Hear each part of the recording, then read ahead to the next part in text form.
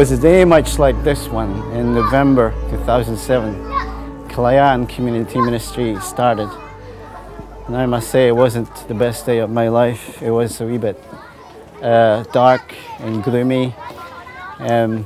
There's children playing, but you can just see a lot of them are starving and people are sick. But that's where we saw hope. Within the community, there are people, there are children smiling and playing. And my wife Joanna, she saw them just playing about in a muck. And she said, you know, why don't we just start singing with them and tell them Bible stories? And I said, that's a good idea, I'll translate for you. And that was the first day of the Sunday school.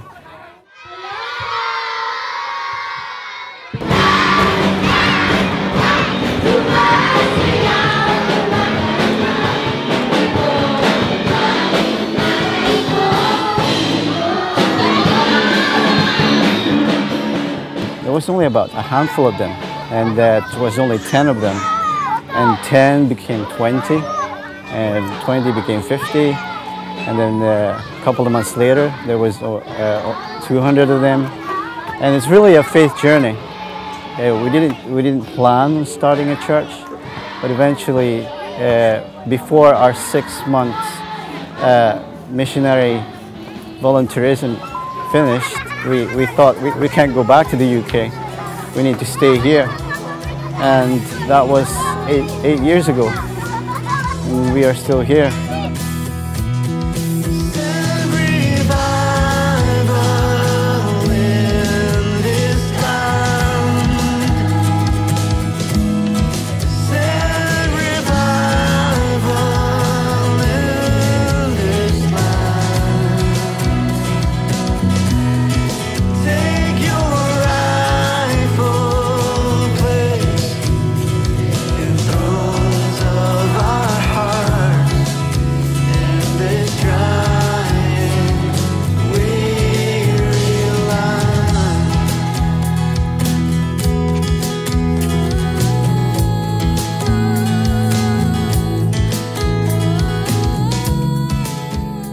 I remember one day we were doing arts and crafts, me and Joanna, and we have this big tub of glue.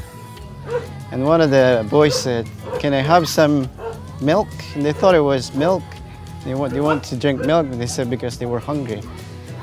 And then that's when we realized, you know, we should bring some kind of, like even just crackers, because we didn't have much money at the time. But remember, we only planned for 6 months to stay in this ministry, so we don't have much money. So we brought some crackers, and like I said, what are those tub of crackers that you use for the funeral? Because it was cheap. But you know, it started from there, and sometimes we had to cut it in half because there's not enough. But you know, the kids were so happy with that. And you know, the crackers became like noodles and congee, then it became rice and meat.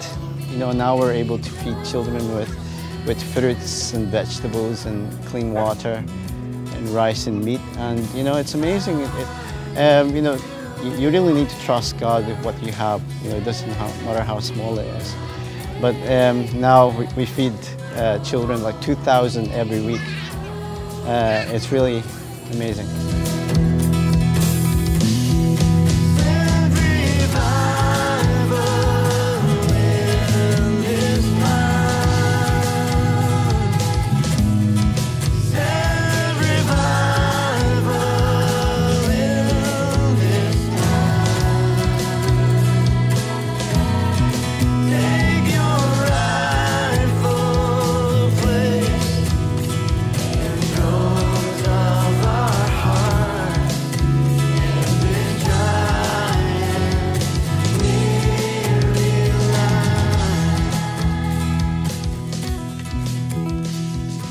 Kalayaan means freedom. Kalayaan Community Ministries is based here in Tondo, Manila. It's the biggest slum area in Manila and the second biggest dump site in Manila. We have various programs and ministries going on. We planted a church here right in the middle of the community. All the other programs grew from that. We have feeding programs, college and university scholarship, We have micro-enterprise, helping families set up businesses. We have children and youth work, community outreaches, training of leaders from within the community so that it can be run by the community. When we first came here, our intention was to stay here for 6 months, absolute maximum, and then return to our proper jobs back in the UK. But we came here and we just really fell in love with the community. We started off volunteering with a school, really great organisation. They ended up moving to a different location. We felt in our hearts we were supposed to stay here, located in the heart of the community.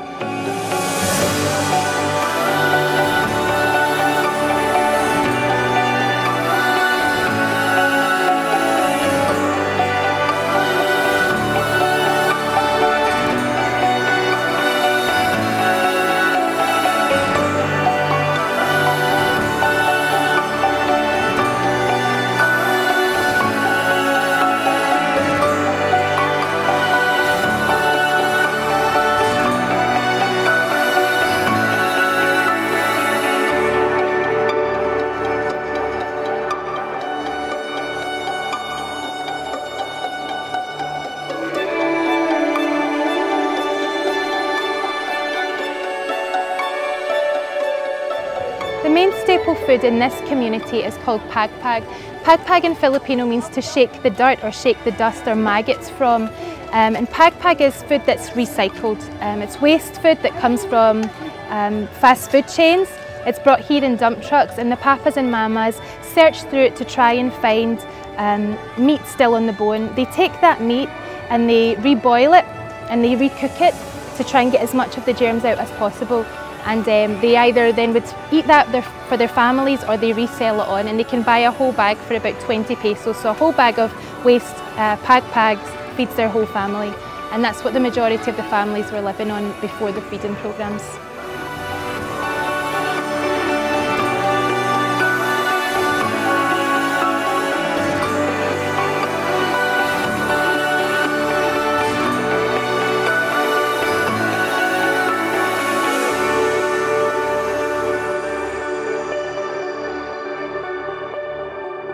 So at the moment the team are running 2 types of feeding programs. One feeding program is general for anybody that wants to come and eat within the ages of 4 to 19 years old, and even the adults, they can come and eat, just anyone who's hungry. The other type of feeding program is more specific. It's called Lalagot, which means thrive, to thrive. And it's for the children who are the most undernourished, malnourished in the community. They come in and they eat breakfast in the morning, they eat lunch, they are dewormed and all their medical needs are taken care of. And that's the 2 types of feeding program that we currently have. For the general programs, they run 4 days a week and they cost about 5,000 pesos per session, which feeds 250 to 300 children, and that gives them rice, meat, vegetables, a piece of fruit and clean drinking water and bread. The Lalagot, which is the Thrive, that costs £15 a month per child.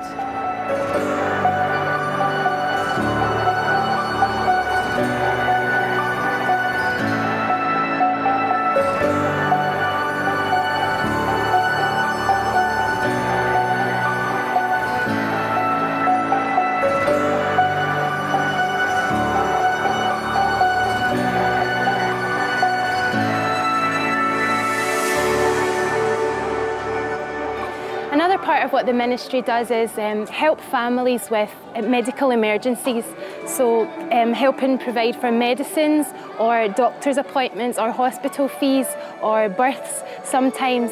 The reality is the mamas and the papas in this community work so hard. They're hard-working men and women, but they're earning very little, so they would prioritise what they earn on food rather than medicine. They might have 1 child sick, but they have to feed maybe 5, so the money would go on food. So our team offer assistance for just emergencies, not like coughs and colds and things like that, but those children who really need help.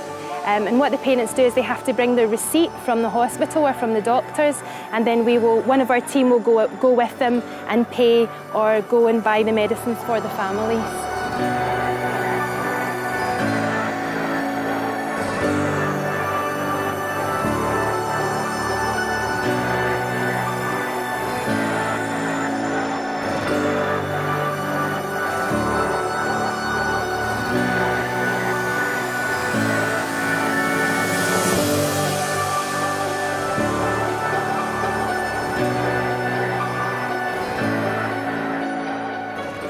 There are very many capable young people in this community, teenagers who had dreams about going outside the community and getting work.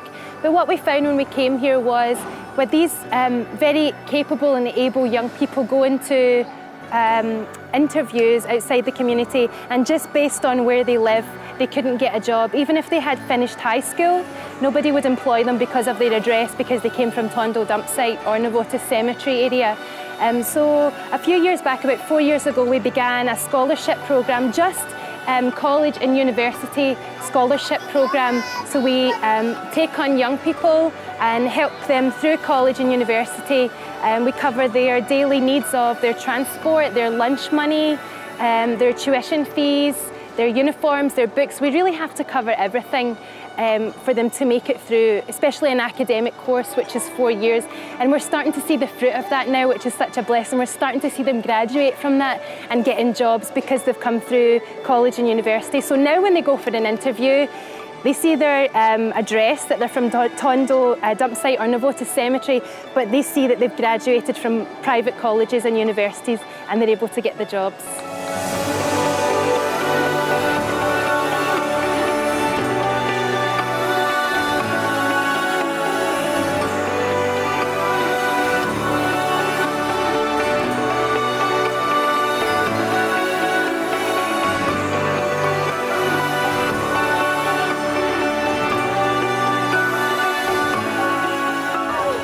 I hope that you can see some of the joy and some of the hope and some of the love that is here. Sometimes when people come, they just see the negative, they just see the poverty, they just see the gangs or the violence, but that's not all this community is, and we pray and we hope that you would see the goodness that is here too.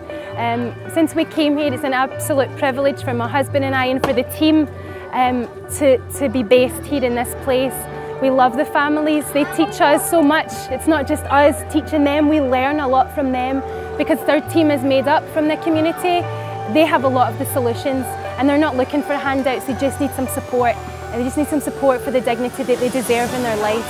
Any goodness, any success that is happening here, even in the small scale that it is, we believe that comes from Christ. We believe that it comes from God.